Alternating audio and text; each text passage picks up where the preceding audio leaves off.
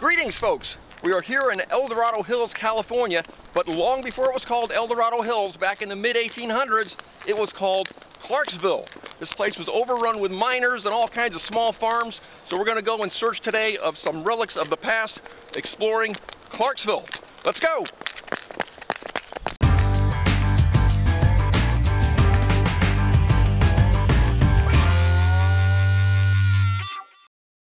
If you happen to be in California, heading from Sacramento towards Lake Tahoe on Highway 50 and just passing through Dorado Hills, if you looked out your passenger side window as you climbed the grade towards Bass Lake Road, you might think you were looking at someone's ranch, an old red barn and some outbuildings.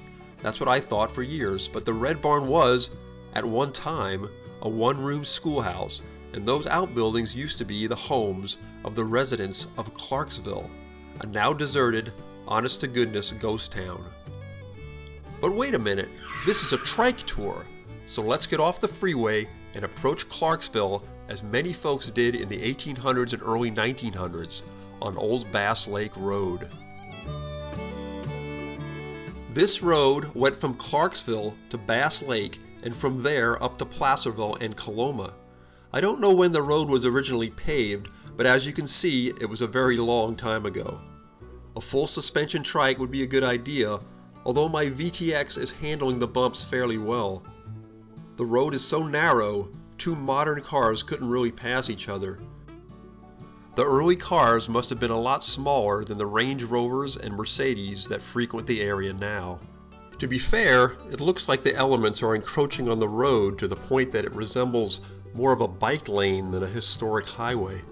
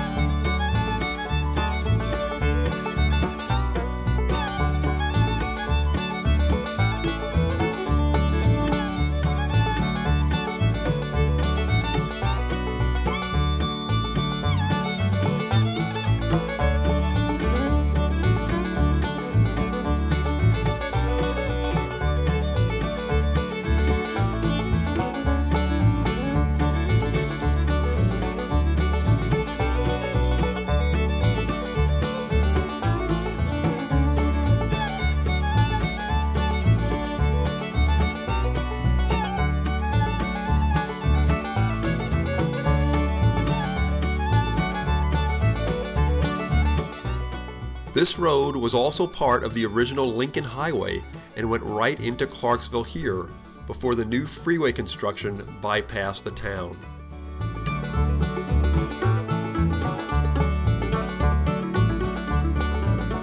A real intersection between the past and the present.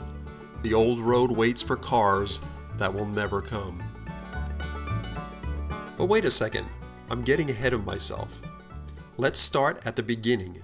And the beginning in this area starts in 1848 and the California Gold Rush. The creeks around Clarksville have many Native American grinding stones, where the local Miwok and Maidu tribes would grind their acorns and other foodstuffs, unaware of the rushing mass of people that were soon to swarm the area.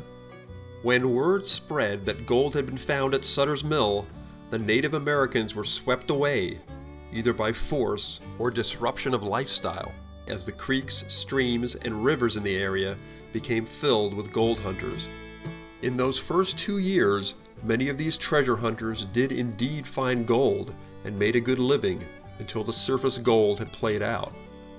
But in that time, between 1848 and 1850, the Mormon Tavern was built. Built by a Mormon named Morgan, the Mormon Tavern was right down the hill from where the Clarksville Cemetery, which used to be called the Mormon Tavern Cemetery, is now. The tavern served an endless amount of miners and immigrants as they either came out of the mountains into the Sacramento Valley or they headed up into the mountains in search of gold. It was also a Pony Express stop in the early 1860s.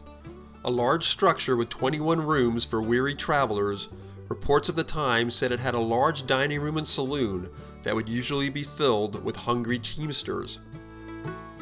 This is where the tavern stood those many years ago. It was burned to the ground in 1964 as a training exercise by the local fire department, and there's not much evidence left of its existence. The walls of the stone foundation and some scraps of metal scatter the hills next to the remains of an old fruit orchard. Near the tavern was a structure known as the Nunnery.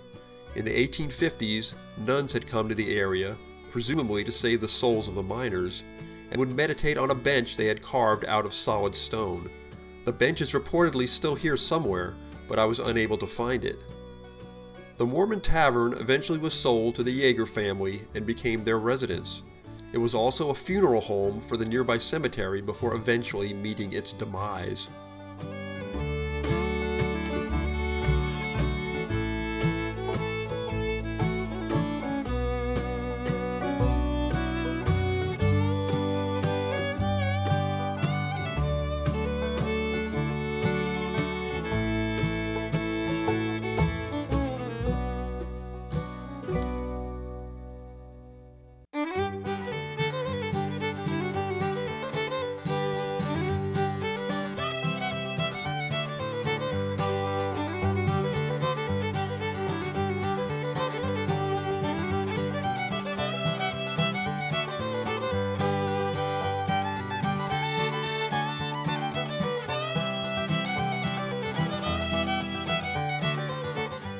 Traveling from the tavern towards Clarksville, which some say was originally named for another large tavern called Clarkson Village, others say it was named for one of the first settlers in the area, Luther Brown Clark, we see the remains of the old Fitch house.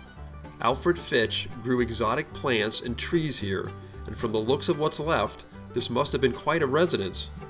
Like so many structures back then, the house burned down, and the Fitch family moved closer into Clarksville.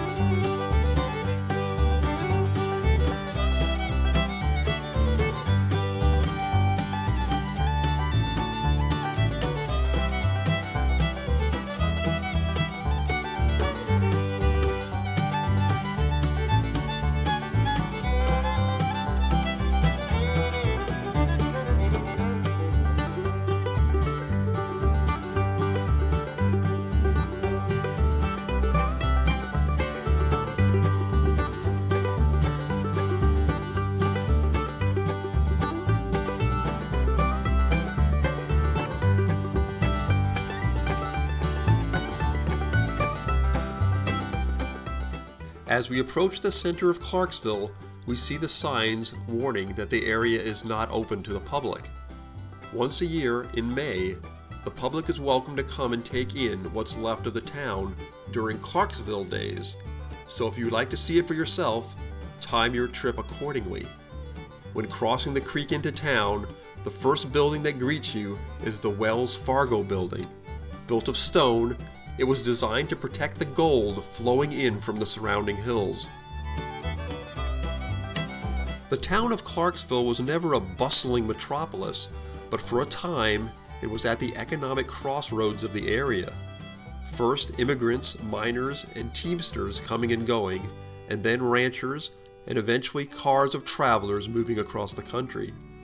Most roads heading east and west led to Clarksville, and at one time it had 4 hotels, a 3-story tank house, and a 3-pump gas station and restaurant. All of these are now gone without a trace. 2 things were to change Clarksville's fortunes forever. Highway 50 was rerouted in the 1960s, and the new freeway cut off road access to the town.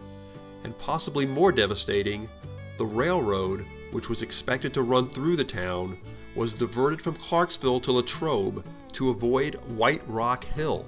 Many think it was the death knell for the town. Eventually, locals migrated to other towns. Most went to Sacramento, Folsom, or Placerville. It's easy to romanticize a town like this, but life here wasn't easy. An entry in the 1850 book, A Doctor's Gold Rush Journey to California, reads, Tuesday, October 29th, 1850. Mormon Tavern, 6 o'clock p.m. Dr. Torrey died at 1 o'clock today. I have hardly the spirit left to write it, and I have been here more than an hour. Oh, what an amount of misery, suffering, anguish, heartbreaking, and crime this California humbug poured upon the world.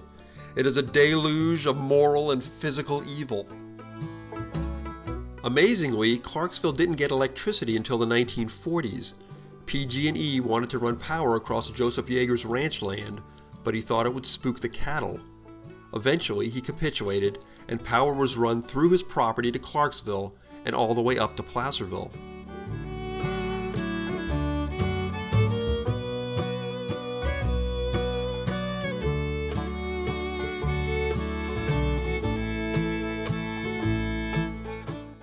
Most of the original settlers are here, in the Clarksville Cemetery, originally called the Mormon Tavern Cemetery. The Fitches, Clarks, and Yeagers can all be found here. Some of the first gold hunters are buried here also, though their grave sites are unmarked.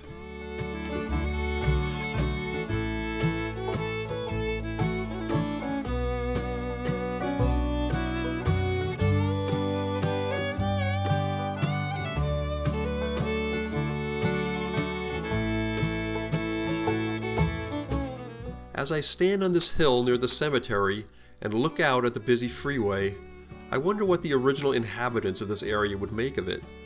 For me, it's tough to imagine what this patch of land looked like 100 years ago. What will this view look like 100 years from now? If you'd like, I can come back in 100 years and make a follow-up video. I'll ride my futuristic trike up the hill with e-assist by then. Heck, I'll be over 150 years old. And with my 25K camera, I'll revisit this spot. See you then.